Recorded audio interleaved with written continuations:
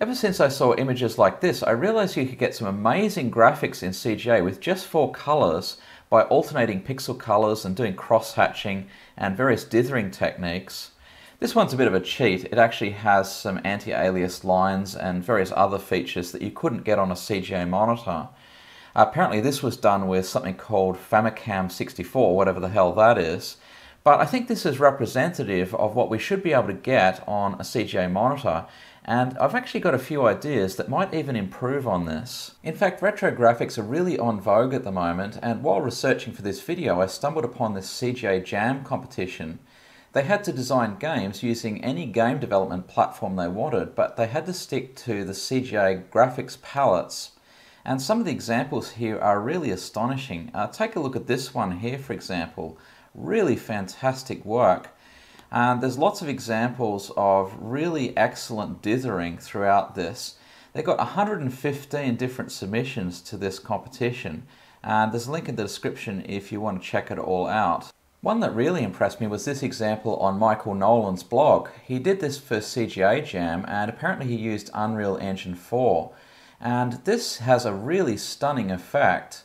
If you want to check this out, there's a link in the description to his blog.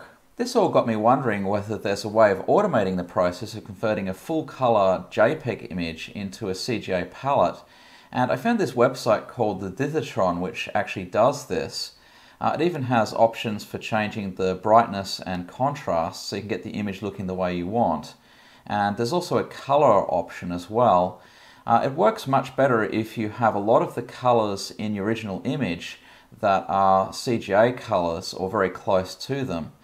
There's also a dither option here. Sometimes dithering can leave a lot of bright pixels which stand out in the image, and if you drop the dither option, those will disappear to some degree, and then you might have to fiddle with the color option to get it looking a little bit more pleasing again. But this supports a whole range of different machines and even supports the other CGA palettes. But unfortunately, if none of the colors in the original image match any of the CGA colors in that palette, then you're going to get a very bland image. And it really doesn't matter if I fiddle with the color or dither options here, I'm still going to get black and white. There is a kind of perceptual filter instead, and that gives a much better result. So I reckon this is a great way of getting images for games and CGA demos. Another very flexible way of converting the image is to use the GNU image manipulation program, which is free software that you can download.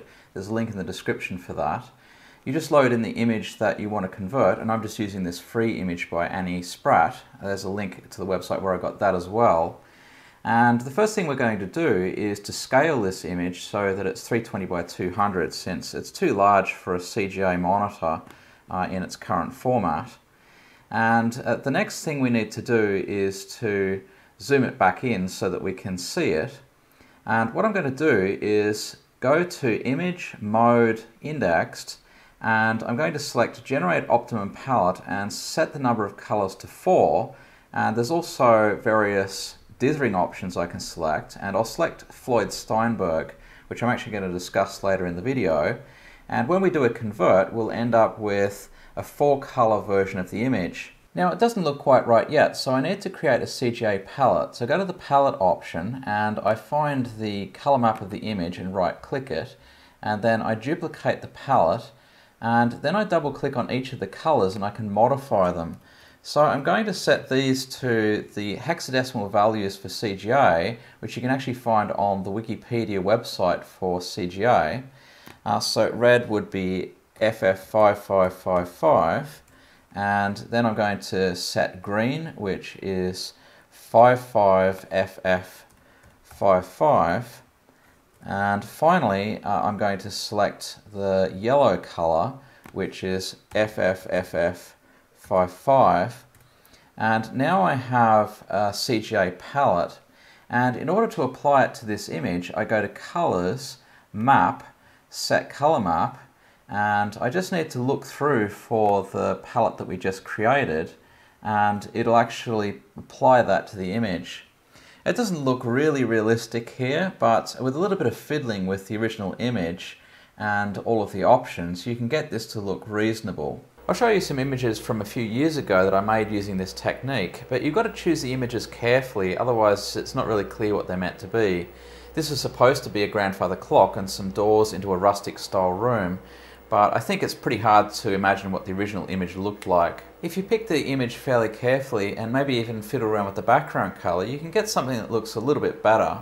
Sometimes the images can look quite artistic. This is meant to be a river scene, but I have to say that the clarity of the image is not really that great. But why stick with boring old full-colour CGA? I found this amazing image on Reddit. I know, right? Something useful on Reddit. It uses all 16 of the CGA colours, and you wouldn't normally expect to see those on the screen at the same time unless you used a really low resolution hacked up text mode. But it got me to thinking. Recently I made a video about a game I was writing, and I discovered that if you change the background colour, you can get the appearance of a whole load of additional colours in ordinary CGA. So if this video gets more than 500 likes, I'll write some code for converting ordinary colour bitmap files down to CGA that uses this background colour trick and some dithering. And I also discovered recently on our sister channel, PC Retro Programmer, that one of my CGA cards actually has a special hidden mode that has way more than the usual 4 colours. So I'll also write some code for doing dithering on that card as well, so we can see what that looks like. So if you want to see that in a future video, hit the like button below. But what about 16 colour EGA? Surely we can get some stunning results there. And yeah, going back to the Dithertron, it looks like we can. In EGA mode D, we can get 32200 resolution with 16 colours. So I'm going to download a few of these in binary format and then write some code to load this up on genuine hardware. But while I'm doing that, how does this dithering work anyway? As you probably figured out already, one of the main ideas behind a lot of these dithering algorithms is to pick the colour in the available palette that's closest to the original pixel colour. But this results in large areas that are basically all the same colour because that was the closest colour for all of those pixels. So now let's turn on Floyd-Steinberg dithering, and the result looks so much more realistic. So what it's doing is picking the nearest colour, but then it's figuring out what the difference is between that and the original colour and pushing that difference out to all of the neighbouring pixels. So if you had to round down to get that particular pixel, then all of the neighbouring pixels will be rounded up a little bit. And this has the effect that if you have pixels that are sort of halfway between 2 available colours, it'll end up alternating between the 2. One will get rounded down, the next one will get rounded up, then the next one will get rounded down, and so on. And this just looks so much more pleasing to the eye, at least from a distance. But there are other approaches as well. For example, the one that ends up with a kind of crosshatch pattern in the result. This usually comes from ordered dithering, and to see how it works, imagine a gradient from one of the available palette colours to another.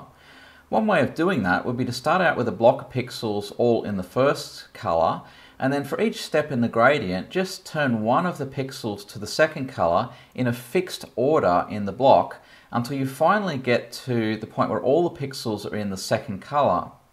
Now, to approximate something like that in an image like this, it turns out to be equivalent to adding a fixed block of numbers called a Bayer matrix to this image. So for example, this one was done with an 8x8 Bayer matrix, and so each 8x8 block of pixels gets that added to it, and then you just pick the nearest colour in the palette.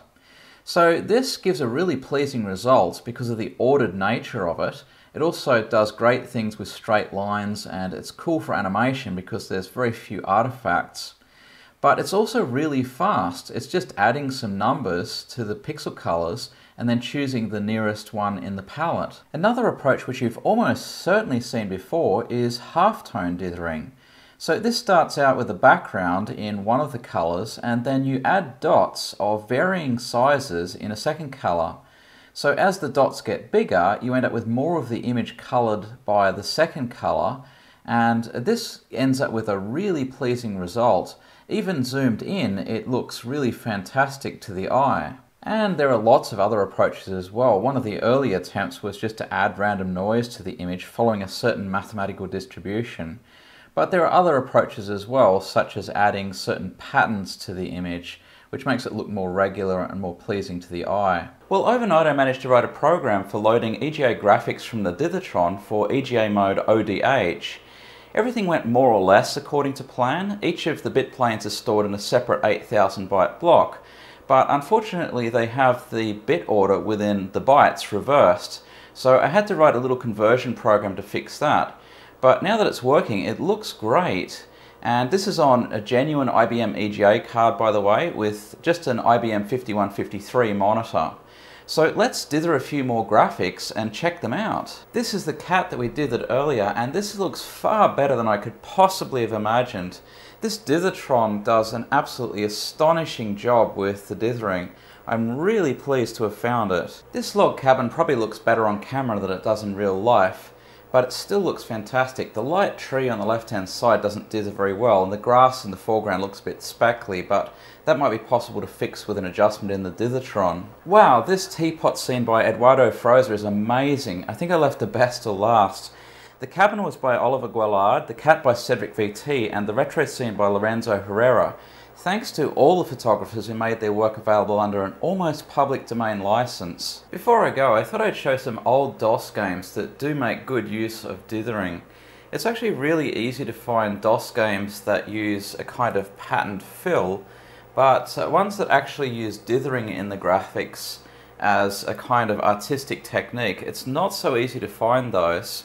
So Double Dragon is one really good example of this. Although there is a lot of repetition in the graphics, probably to keep the size down when packed on a disc, it's obviously been done by an artist with some kind of dithering approach. Of course, the quintessential DOS game with dithering is Defender of the Crown. The graphics in this are just amazing. Just everything in the game is illustrated so beautifully. Just take a look at these graphics. This must have taken someone absolutely days to get right. If you've not played this game, I highly recommend it. It's a whole load of fun. It's a little bit hard in terms of controlling the characters, but it really is worth it just for the fantastic graphics. And of course, who can forget California Games? These guys pulled every trick in the book to get the most out of the CGA card, including the change of palette so that you get more than 4 colors on the screen at one time, and also the dithering, which you can see to great effect in the foreground, especially on the track itself. A couple of other fun things before we go. I don't think my mother realised that the topic of this video would be dithering, or she might have chosen a slightly different pattern for this, but she's been hard at work programming her knitting machine to create the PC Retro Tech beanie. So show some love in the comments for her efforts, will you? Speaking of fans of the channel, those of you who are still watching, I'm planning on having a deep dive on this smart EGA card which I bought recently. If you'd like to see anything dithered on this, leave a note in the comments below. But remember, I can only use very permissively licensed or public domain images. And again, YouTube will delete any links, so perhaps just leave the name of the website where you found it, the name of the photographer, and perhaps what dither settings you used, and we'll give it a go. And likewise, if you know any games that are really good in the dithering department, either on EGA or CGA, then maybe also mention that as well, and we'll give those a try on this card. Of course, I'll use that with a real EGA monitor, so we'll actually have the higher resolution stuff. And I think that's going to be really something to look forward to. Anyway, that's it for this week, so thanks very much for watching, and we look forward to seeing you in a later video. Don't forget to like and subscribe.